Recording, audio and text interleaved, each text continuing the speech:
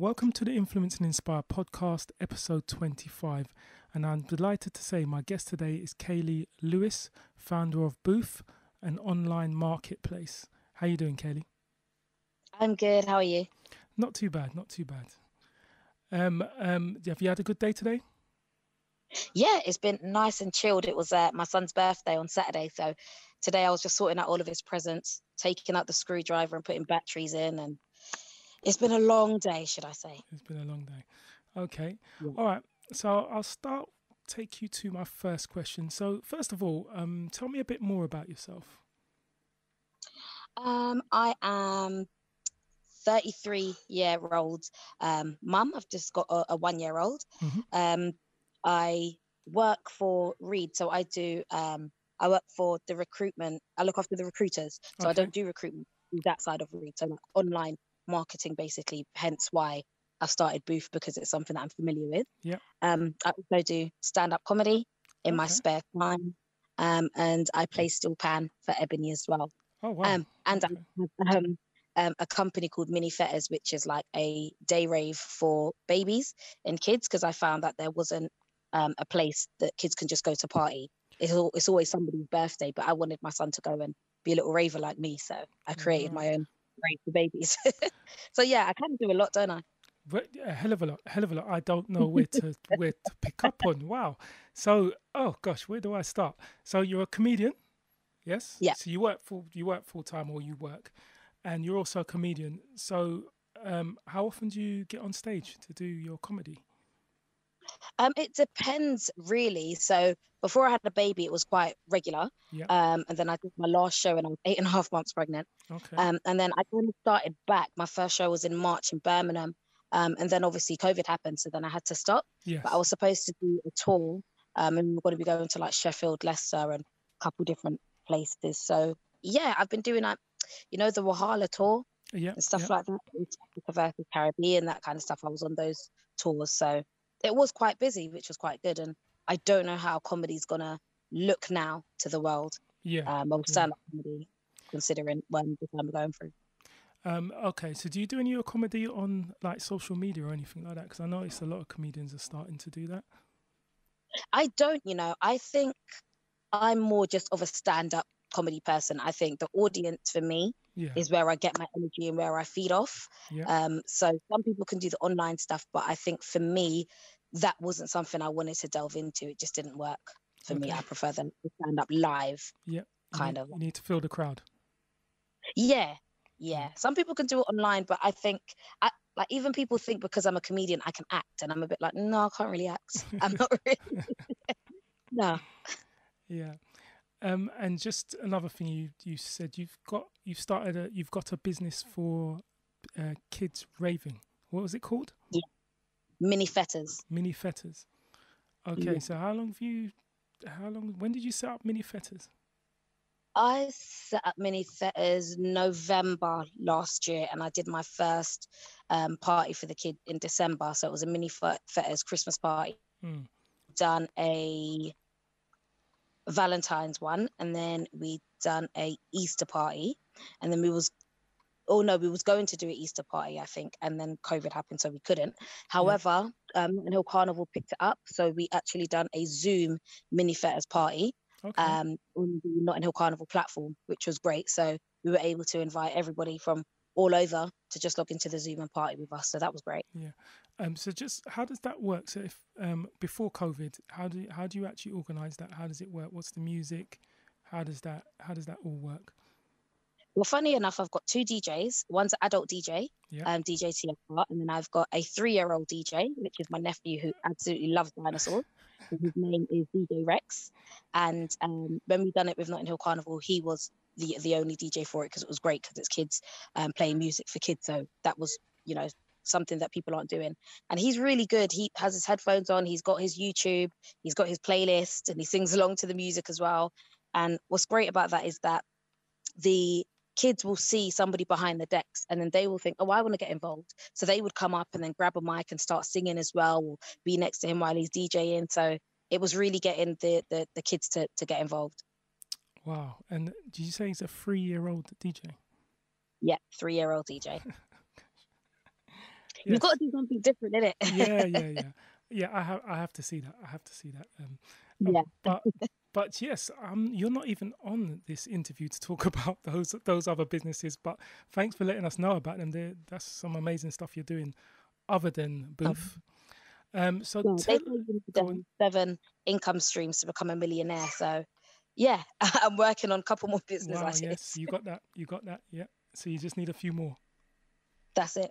Oh, excellent. Tell us about Bufe, and when was Bufe created, first of all?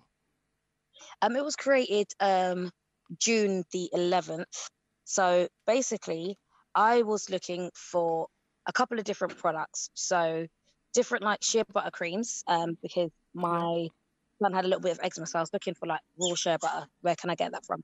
Then I'm like a accessories person. Oh, I need some earrings. And when you're in COVID times, all you're doing is online shopping. But then it was like I wanted all of these things to come from Black-owned businesses, and there's no way to kind of search something from a Black-owned business on like Instagram or anything. So I was like, oh, wouldn't it be great if there was a place that had it? So I kind of had the idea on the 9th of June. I told my sisters about it on the 10th of June, and then I launched on the 11th of June. Wow, so that is very quick, very quick. I'm assuming the fact that you've set up businesses before means that you know exactly what you're doing. Yeah, I think my background working for Reed, I've worked at CV Library. I've done quite a lot of the online marketing stuff, so I kind of knew what a marketplace is and what it requires. So because I had that background, I guess I knew what platform I was looking for, which makes it easier. And yeah, I kind of find that a lot of people say we're going to start a business, or I'm thinking of starting a business, and then it takes ages to do. And sometimes if you've got an idea, because at that time everybody was doing the whole kind of Black Lives Matter, let's support each other, people. So it was like strike while the iron is hot. So it was just like boom, let's go. Can I just say I've been on Bufe, and you've got quite a few vendors on there. So how did that happen? How did you get vendors so quickly? Honestly, I put it out there to my friends on the 11th of June. I just sent it by WhatsApp, put it on my Facebook, put it on my Instagram, and within about a week we had over 400 users. Wow. On the site. Now we've got over 1,000 listings, so we've got loads of things that you can buy. And the difference as well is it's not just a marketplace, it's for people to advertise their businesses as well. So there's no other place where you can buy, sell, and hire from the Black-owned community. So if you want to buy something, you can, obviously. If you want to sell something as a Black-owned business, you can. And if you want to hire somebody like a painter, a decorator, or a nail technician, or somebody to do your eyebrows, it's more about that. So I know there's quite a few directories, but again, with a directory, you then have to inquire about that person, and I think sometimes that takes away the I want to buy now. And as I say, I've been on Bufe, and I've been on others, and others aren't set up at the moment. So all the other new ones that have been set up that I've managed to touch on or try to get onto haven't got the vendors on there. So I was quite surprised that you had so many people on there. That's why I'm very surprised that it was created in June. So that's excellent. I was going to ask you. Go on. Sorry, I was just going to say I think it also could be because of me doing the other businesses, as I'm a comedian. People do know me, and a lot of people know that if I'm going to do something, then I do it. When I launched, it was, this is ready to go. So put your name down and put your listings up. And I think with many of the others, it's put your name down, we're going to be launching soon. And I think that's the difference of, it's great to say to somebody, we've got something to look forward to, but then it's like people want to know what they're signing up to. I think one of the things that was a little bit difficult and why things kind of slowed down is because there were so many people who had the same idea that I had, and so many businesses thought, okay, let me register on everything. So by the time that I launched, it was like they were exhausted. Oh, we've already signed up to Flow Mini and they haven't done anything, so why should we sign up to this? That was, I guess, a little bit difficult because everybody's been signing up to so many things, and I think at a point it's like, oh my gosh, just let me breathe. So And you said you got the idea to set up Bufe because of the stuff that when you were going and looking for stuff for you in particular. Was the desire to spend your money with black-owned businesses as well at the time? 100%. Right. This whole kind of thing that we say we want to support each other and then we don't really support each other. Yeah. It's quite difficult, but it's also because we don't have a place to support each other. And I think that's what makes it quite difficult, because if I want to say, okay, I want to buy from 10 different black businesses today, there's so much energy that I have to go to find their own website, or to go on Instagram, find out if they're black owned, and then Insta DM them, find out how much they cost, how much their shipping is, how much that process is so long. And I get it. Some people, this is how they do their business. But I think sometimes, the bit of the downfall is, if you're selling like a pair of earrings and they're £6, just say my earrings are £6. There's a lot of DM me for prices. And it was like, on my site, I just wanted to be so transparent with the buyer that they can just go on, see what they wanted, click buy, get it in the post. Just simple as that. And I've got some really great vendors that when people do buy something, they say, thank you for buying from us. And, that they interact with them, but they already get a sale without having to do any work. All they've done is put their listing on and then they get sale. That's what business is. That's how fast paced we are right now. I think you're right, because when I look for a black business, well, when I look for anything, I think, yes, I want to spend my money with a black business, and it's hard work. It is hard work, and you try and look at what you can do with other businesses, and you expect the same.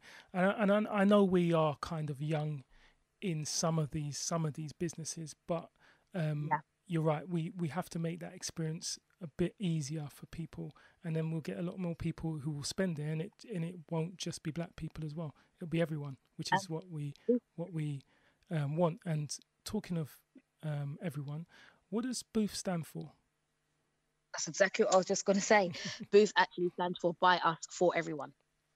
Right, okay. Because I do find that the black community, we invest our money in so many other communities, as in to get our nails done, we go Chinese. To get our hair, we go to Indian. To go to get food, we go, Italian. We put our money into everything. And where can people invest in us? And I remember growing up, right? And remember I'd go to like a Caribbean takeaway and you'd see white people in there and be a bit like, oh, look at them. What are they doing in here? And it was like, why shouldn't they be in here? They should be investing in us. They should be putting their pound into our community as well. And I think I wanted to create somewhere that wasn't just for us, because I think sometimes we create something like, oh my gosh, let's all buy black. But in the next couple of months, then everyone's going to be like, oh no, things are too expensive. I've gone back to doing what I do. I think I just wanted to make it available for everybody to be able to spend their pound. Okay, no, excellent. So, and you mentioned a few things earlier that makes your, makes Bufe different from other online marketplaces. Can you just mention those three things again? That you can buy, sell, and hire from Bufe. And how does the hiring part work? So everything is free. So even if you're selling anything, it's all a free process. We just work the same way Amazon and eBay and Etsy do, that you take we take 5% of your sale, which, on a £10 sale, that's 50p. I mean, but you've gained the sale. So look at it like you're earning £9.50 as opposed to, and then the higher side is just the directory side of it, is that Bufe itself don't make any money from that, but then you can get inquiries to your business. So if you've got a salon, if you are a painter and decorator, if you've got a butcher's, you can put your business on there to advertise and not spend any money. Now, the reason that we've done that is because if you come to a platform that you can get business from, then you'll also see other businesses that you would buy from. So it's about getting the traffic onto the site and just making people aware that it's there. And hopefully then people will know it's there and then start to buy from it. So, and we've also got places where you can actually do like a featured post. So even if you wanted somebody to hire you as I say, a painter and decorator, you can just put your business on and then do it as a feature. So therefore we can still get money from that person, because we don't want people to be like, oh yeah, but they're they're not paying anything and we're paying something. Yeah. There's so many different ways that you can try to advertise around Bufe, and I think the main thing is just about advertising your business. Yeah. And do you have a lot of people who are just advertising their business as opposed to selling items on there at the moment? Yeah, so we've got some handymen on there. We've got people who do podcasts are on there as well. People who have coaching for like mentoring. I'll be going on there soon. Don't worry, I'll be going on there soon. Yeah, because you know what it is, right? Yeah. I like to listen to podcasts, but where do we go if we want to listen to podcasts? Right now, we just have to go to Spotify. But how do we know if it's a Black-owned podcast? We don't. So the great thing is that I'm trying to create a place where everybody can just go and say, all right, I know this is a Black podcast. I know this is a Black YouTuber. I know this coaching mentorship is going to be Black. And that's what I want. So it's not just a marketplace. It's something to kind of advertise a bit of everything. Yeah. So just touching on that point, and I don't know how much detail you want to get into, but how do you establish that it is a Black-owned business when they contact you? This is the only thing that you can't do from any business isn't going to be able to do that. Yeah. So what I do is when people do sign up, I'm very kind of hands-on. So when somebody signs up, I go to their Instagram, I go to their page, and I try to find out as much information as I can about them. And I do put there in the welcome email, I put about them being a Black-owned business. In my advertising, I mentioned about being a Black-owned business. And I think there's nothing that you can do to prove that somebody's a Black-owned business. But I think it's the same with any type of business. How do you prove that somebody is who they are? But I don't think it would make sense if anybody from a different nationality would come to use us. I don't see them doing that. But, you know, people do everything that they want, so you never know. Yeah, no, that's fine. And you've said you got about 1,000 vendors now. Do you over 1,000 listings? So I reckon we've probably got about 800. Because some people have put 3 things that they're advertising. Some people have put 1. Some people have put 7. So we've got over 1,000. So I think that the correct number I would go with is probably about 800 vendors. Okay. Wow. Sorry, I'm just saying it back to myself and just thinking, oh my gosh, that's actually quite a bit. It is quite a lot. So I was going to ask, how do you identify vendors that you'd like to work with, or are you in a stage where you're still just advertising, or are you actually going out and looking for specific vendors? I'm looking for everybody who has a Black-owned business. I don't mind what your business is, as long as it's Black-owned, because I don't want to differentiate from what your business is or tell you that your business isn't good enough to advertise on our platform. It's available to absolutely everybody. The 2 criteria is that it has to be UK business, and also just a Black-owned business, and that's about it. I have gone to various Instagram pages and various Facebook pages and just said to them that this is Bufe, blah, blah, blah. Do you want to advertise? It's free. And I'm just trying to get at so many different people and businesses. So no, I don't really have anybody I particularly want to work with. It's for everyone. Okay. So, I mean, I've said I've been on Bufe, and as I said, I was surprised that there was vendors, people were selling stuff. Just give us an idea of some of the types of things you can buy on there, just generally. You can buy, I guess, shea butter and rum punch is, I guess, probably one of the most filled categories on there. You can also buy Black books, which is also a great one. So there's some Black books on there for children as well, which is perfect. And we've got some yoni stuff, which I know quite a few people are into, which is we've got like yoni pearls and yoni steams and stuff like that, which is quite different. Earrings, accessories, lipsticks, Black-owned foundations and stuff like that, which you don't see everywhere. What else have we got on there? We've got swimwear, we've got clothing, t-shirts, sandals, bags. I mean, there's so many different things that you can get. We've got quite a few different categories. So you've got the skincares, the makeups, the clothing, the accessories, and I think those are probably the main ones. But there's quite a lot of stuff on there. Okay. No, excellent. How do you think COVID affected Bufe? I mean, I know you set it up pretty much in COVID, but Yeah. I didn't know that when I put this question together, but how do you think it Mm. affected Bufe? Do you think it probably increased the sales or increased the interest? 100%. I think it was, for me, it worked out perfectly because it means that people are at home looking for things to do, Mm, and they were able to find this platform. However, because of how the economy is at the moment, yeah, I think people are a little bit more cautious at yeah. how they spend, Mm-hmm, mm-hmm. because they don't know if their job's secure. They don't know all of these different things. So I don't think people are spending in the same way that they would have spent um, normally, Yeah. which could affect us. But I think essentially, um, COVID was probably a positive thing for us. Okay. Okay. Um, and I know you've set up a few businesses before. If someone if someone was thinking of setting up something similar to Bufe, what advice would you give them? My first bit of advice would just be to do it, um, and research different platforms. So Mm-hmm. I use a marketplace platform which basically does everything that I need it to do. Okay. And that was the easiest thing for me, because I didn't want to do the route of getting a website designer and doing it that way, just because I know sometimes if I want something, I would have to go back to that website designer and them to make changes. Yeah. And this time, I just wanted the platform to be ready made. Okay. So I think research a platform that could work for you, which I think is my biggest bit of advice. Mm-hmm. Um, and I would say, yeah, just get it done. We kind of talk about, I'm going to do this, I'm going to do that, and then we don't. Yeah. And I think, no disrespect to anybody, there's a lot of the marketplaces that have said they're going to be launching that unfortunately I don't think they will launch, Mm-mm. just Yeah. because it dies down after a while, and it does take a lot of work. And as I said, I've got my son just turned 1, and Yeah.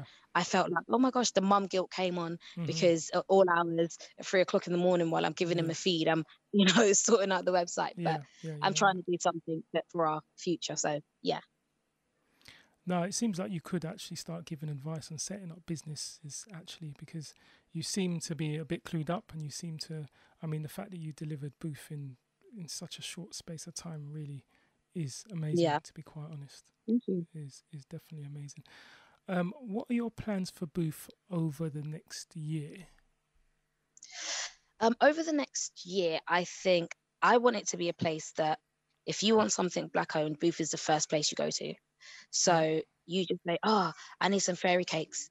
You go to Booth, see if we've got it first, Mm-hmm. and then go to elsewhere. But I think I would want that to be the main place that people go to look for things. Yeah. Um, and not the difficulty, but the way Booth is, it's kind of like a Etsy slash Gumtree, Yeah. because on Gumtree you can hire people and look for things. We've also got a freebie section as well, which you do have Yeah. on Gumtree. But then it's also like Etsy, because a lot of the places, the people that advertise are personal bespoke businesses as well. So it's Mm-hmm. kind of like a mix between the two. Yeah. So I would love for us to be recognized as a main top 3 black owned business that people go to get what they need. Yeah. No. No. Excellent. And I suppose in another 3 to 4 years, you'll be competing with Amazon and the others.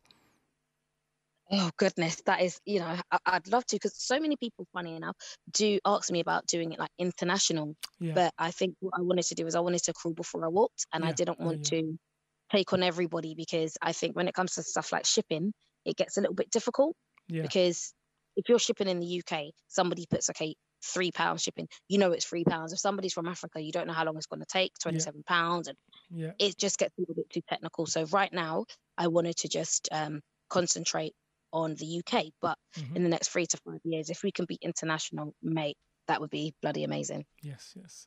I'm sure you can get there. I'm sure you can get there, Kayleigh. Yeah, thank you. I hope so. So if we want to use Booth, how do we get onto it?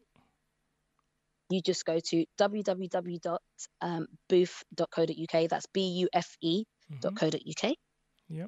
Yeah, that's it. Just go on, and if you want to become a vendor, there's a button that says become a vendor. Yeah. If you want to sign up to the site, you just press sign up and become a user. You'll get a welcome email, and then you'll also get a weekly newsletter telling you what's happened on Bufe. So if there's any special offers or anything like that, you'll be signed up and you'll get that weekly. And if we have quite a lot of people that put things up, you might even get 2 newsletters in a week. So yeah. Okay.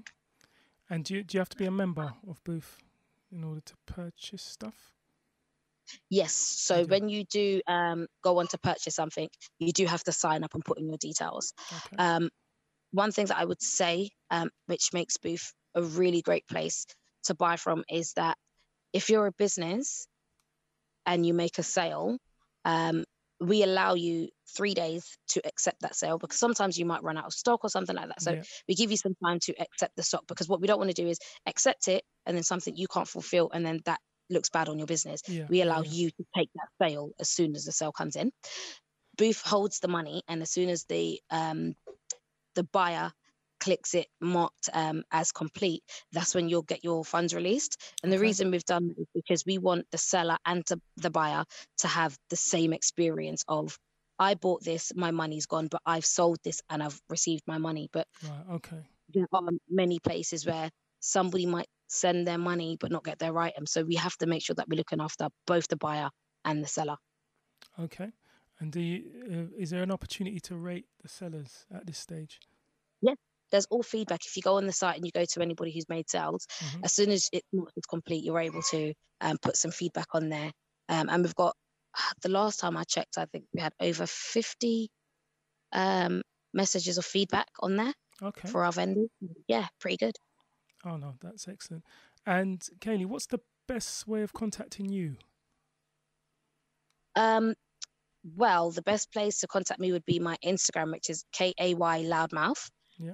I did have my Facebook, but I didn't really want to say this, but I think somebody had reported me. And funny enough, somebody reported me just before Black Pound Day. And I don't know who it is, so I'm not going to say who it is. But it meant that my personal Facebook was taken down and being reviewed, and also my Bufe Instagram. And I don't want to believe that it's somebody that has reported me or a competitor or something like that. But it was quite fitting that it was just before Black Pound Day and just before quite a few of these places were launching that I got taken offline, which was quite disheartening, to be honest. But but usually my Facebook is Kayleigh Loudmouth Lewis. So hopefully in the next couple of weeks I'll be back up. Or just contact me on Instagram, which is Kay Loudmouth, which is my comedy name. Okay, excellent. Yeah, and I suppose when can we get to see some more comedy from you, or some comedy from you? I guess you could go on YouTube and type in Kayleigh Loudmouth and get some old stuff. So embarrassing. But hopefully we'll be back on the stages soon. I was meant to do a show in May, which was going to be in O2, and obviously that's been cancelled. I was like, oh, let's move it to August. Now we're still in COVID time, so I'm not quite sure, but hopefully 2021 I'll be on a stage, unless I've made a lot of money from Bufe and therefore I'm in the Caribbean somewhere sunning it up. Excellent. God willing. Kayleigh, it's been wonderful speaking to you today, and very encouraging. And I'm hoping the listeners are encouraged by how quickly you've got Bufe off the ground. And I'm testament to say it is off the ground. I've seen the website. I almost bought something on there. Not quite. Oh yeah. Not almost. Do you know what? I tell you what happened. So this is for the interview because we keep it real, right? So I went on there and I wanted to get a printed T-shirt, but I think what was it? I couldn't. I'm just trying to remember what it was. No, that's what it was. That had the thing is you had to pay. I couldn't get to see the T-shirt. It was so I wanted my own design on it. And I couldn't get to see it, but I had to pay for it. So obviously I was a bit nervous about that. So I didn't actually go ahead with it. But now you've kind of explained how that works. But in the case of when you're printing your own design, it was a bit difficult. Yeah, I think that would have to be something that the seller would have to do. As opposed to Bufe itself. So I guess you can have conversations. So even if you were to just have a conversation with the person you wanted the T-shirt from and say, this is what I want to do, could you do a mock-up or something? That's a conversation you can have, and then you'll still be able to purchase via the site. But yeah, I guess it depends on the seller as well and how they run their business, as opposed to Bufe being able to intervene and help, if that makes sense. No, that's fine. Excellent. As I said, thanks for coming on the show today. It has been a great interview, and I wish you all the best in the future for yourself and Bufe. All right. Brilliant. Thank you so much for contacting me. And yeah, great interview.